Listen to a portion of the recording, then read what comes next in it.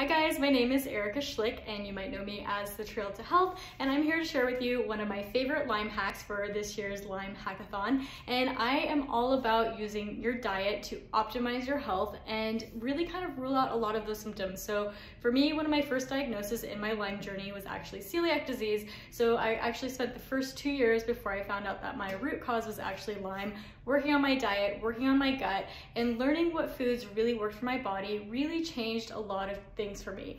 And it's really helped to alleviate a lot of symptoms. And even now, if I get accidentally glutened, I get a lot of neurological symptoms. And I think when you have Lyme, it's so easy to blame every single symptom on Lyme. Lyme sucks. It does cause a lot of symptoms, but there's actually quite a few symptoms that can probably be caused by the food you're eating as well. So making sure you're really conscious of what foods work for your body, doing an elimination diet has just been such a game changer for me, and it gives you a really nice feedback system on your body. So diet, do an elimination diet, figure out what foods work for you, and rule out any of those other symptoms that may not be caused by Lyme. So that's my tip for the day.